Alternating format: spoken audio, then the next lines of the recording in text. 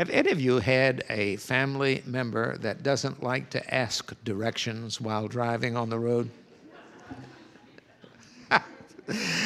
I see hands going up, and I'm not going to look at the person sitting next to him.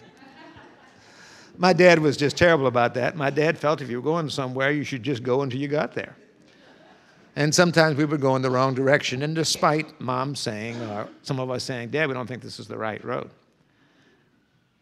In the opening part of God's Stuff today, we talk about a lady's actual event, not my family, but a family that was reporting to me just last week that they were on their way to a certain place. And the wife said, honey, this is the wrong road. And you need to turn around and go the other way. And he said, I'm not.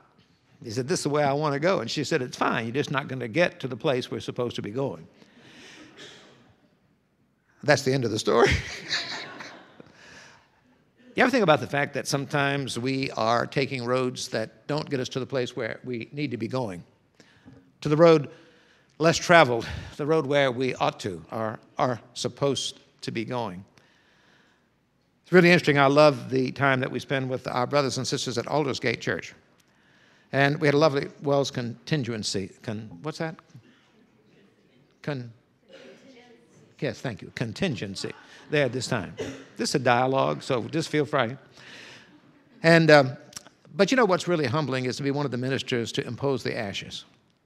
And people come to you, male and female, light skin, dark skin, middle skin, hair to be moved away, hair to be hoped for. You impose the ashes, and when you impose the ashes, you say to them each time, remember your repentance, your baptism, your mortality. And at the end, the ministers come to each other and impose the ashes on us. Remember your repentance, your baptism, and your mortality.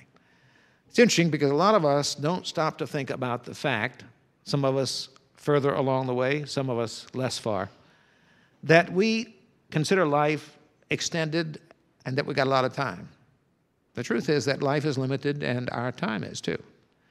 And so whatever it is that we need to do, that we ought to do, that we want to do, or particularly that we must do, needs to be done. And so we need to think about that. Seneca, a philosopher many, many generations ago, said, do today, because if you don't, it may not be done. And I think it's significant for each one of us to understand that when we talk about repentance and baptism and mortality, we're talking about something positive and good. Every time I've heard a sermon about repentance, it made me feel guilty. The intention of repentance is not to make you feel guilty. It's a turning. Repentance is simply turning. It's turning from one direction and toward another. And if you think about it that way, that means that it's going in the direction that you ought to be going, especially if you want to get to the place that you want to go. And so this particular challenge today, repent and believe, for the kingdom of heaven is at hand, says that you and I need to turn from darkness to light.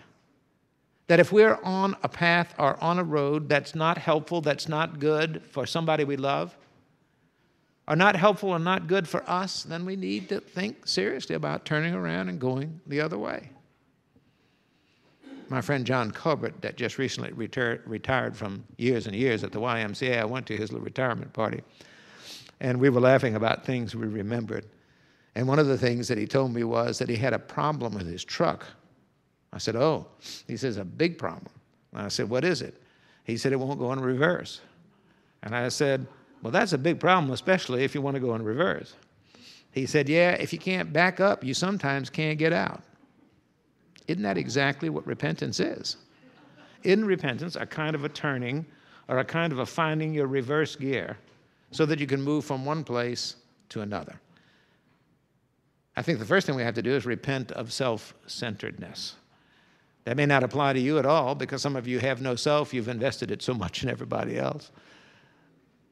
When God said to us, the great commandment is love me, love your neighbor, and love yourself, God meant for you to have a healthy self. Not a selfish, self-centered one, but a self healthy enough to be able to serve somebody else. And so it's extremely important for us to understand that the center of our sin is wanting what we want and not what God wants. Or if you want to take it a step beyond that, the center of it is wanting what we want and not what other people want. It's not that we always give other people what they want. It's that there are sometimes other people have needs that we know about that need to be addressed, but we don't do it. And so we need to turn around from a kind of a putting ourselves in the center and let God be in the center, because when that happens, the kingdom is already a little closer. It's an illustration that y'all have heard, because across the years I repeat stuff. I know you don't believe that. But you know why? I went for a long period of time where I was very apologetic about that, but I've come away from that. I'm going to tell you why. I love that song, He Touched Me. And I've heard it more than once. But every time I hear it, I hear something I didn't hear the time before. And so here's the illustration. Bill McClellan was preaching one time, and he said, let me tell you what repentance really is.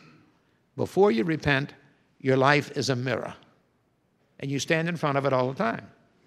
And your words go like this: I, me, my, mine.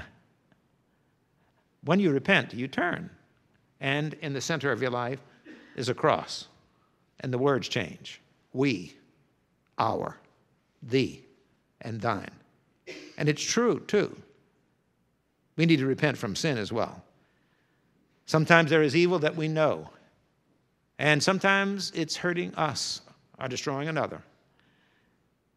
Sin is anything that keeps us from a closer walk with God. It's any dividing wall, any circumstance, any continued practice, any behavior that keeps us from becoming the man or the woman that we want to be, that God wants us to be too. And so what we're talking about is turning from a sickness toward a health. I always like it when Jesus says, I've come not to take care, of the well folks. I've come to take care of the sick ones. They're the ones that need the physician. And it's curious because Todd preached a brilliant sermon this morning. It's a wonderful thing to be on staff with two guys that can preach very, very well. And they want to preach more, and I won't let them. But let me see if I can explain that to you. It's not that I'm not willing, and it's not that I don't grow every time I listen. It's just that it's my soul. It's my food, it's my drink. And so I just want to as long as I can. Maybe a few more times, I hope. But anyway, he was saying this morning, using the story of the prodigal son, and at the beginning of it, I've read it 1,000 times, but it says Jesus was dining with the tax collectors and the sinners, and the religious authorities jumped all over him. See? What you do is you turn from the group that doesn't need you to the group that does. Is there any more significant sign of the kingdom of God than that we should address our love, concern, and compassion toward the people who need it? The ones who don't can make it. But we're among those, and we need to turn from self-centeredness and sin-centeredness to God-centeredness. You've got to be careful, because if you decide to do that, all of a sudden God will make known to you opportunities to do the kingdom's work. It's not bad news, it's good news. The first sermon of Jesus, the Tuesday morning group loves it when I tell them this. The first sermon of Jesus takes less than 15 seconds. Here it is. Repent and believe, for the kingdom of God is at hand. Amen. A lot of people say, I wish more preachers would preach like that. I read this last week, this little child, the preacher got to preaching very long. This little child turned to her mama and said, Mommy, if we pay him now, will he quit?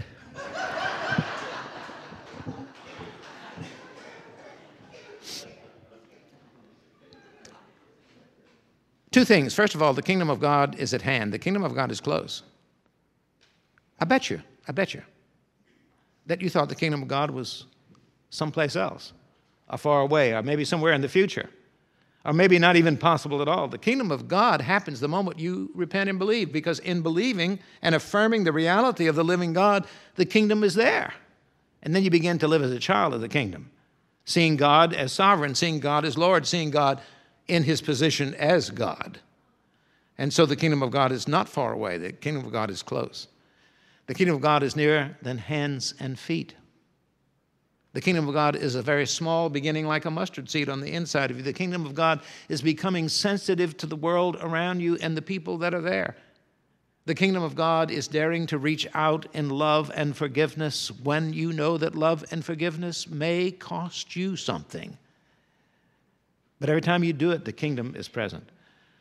What Scripture says is that the kingdom of God is not food and drink, but it's peace and joy in the Holy Spirit.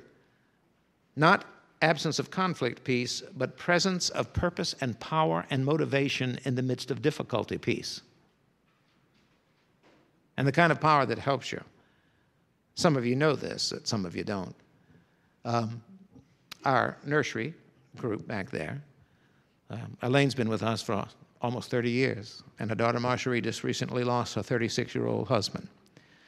And that's always a difficult thing, and you always want to try to say something or pray something or do something to be helpful. And the only gift I had to give, I wrote on a little scrap of paper. It was a gift given to me a long time ago when I was diagnosed with my cancer. And it said, we don't know why these things happen. No doctor, no philosopher, no preacher, no teacher can explain why things happen. But there is a greater question. And the greater question is this: how can I bear up to it? How can I overcome? And the writer wrote, you know the answer: the power, the presence, the person, Jesus Christ. We have a gift of the kingdom to give to people. And we can give that gift if we would just dare to do it. We have to turn from one place to another, from self and sin to God and the will of God and the way of God as we understand it. It's a piece at a time, a step at a time, not all at once. And then the other thing is to turn to good, just to try to do something good. I had the privilege of being a part of that funeral this last week for John Schimmel. He was a plastic surgeon here in town. Family told me an interesting thing about John. I knew him as a child when he was 8 years old in Rolling Fork, Mississippi, where I was the minister to youth. You know his first question to me? Will you explain to me more fully about the will of God? 8 years old. That's interesting, huh? But when they asked me to do that, they said, we want it to be kind of religious but kind of secular. And he was comfortable with some things and not comfortable with others. Yeah, it's quite a challenge. And you know what? I was totally inadequate. But I gave it my very best shot. And near the end of it, he liked the philosopher Epicurus, for those of you who study philosophy. The Epicurean is a person that seeks joy, peace, fun, pleasure. The hedonists are extended in the wrong direction, Epicureans. Anyway, but Epicurus would also say, be sure that you do the good that brings the pleasure, you know, and that kind of stuff. And so there's a book on it, and I read these two things, and I conclude with this. This guy's named Jeremy, and he's talking to his friends. And he said, and as a result of my most recent turning, I have now come to the place where, with regard to the cruelty of the world, I have achieved escape velocity. Isn't that neat? And then he turns to his friends, and they're having a party, and he lifts his glass, and he says, I want to tell you just how very delighted I am to be here, to be with you, to be in the room, to be a part of the party. He said, and so I salute you because of the chance that I've had to be here. Come to think of it, he added, I salute you for the chance that I have had to be. You and I be. We exist. The kingdom is close. Shall we stop going down the wrong road and turn around and go down the right one so that we can be representatives of and participants in the kingdom of God? May God help us make it so. Amen.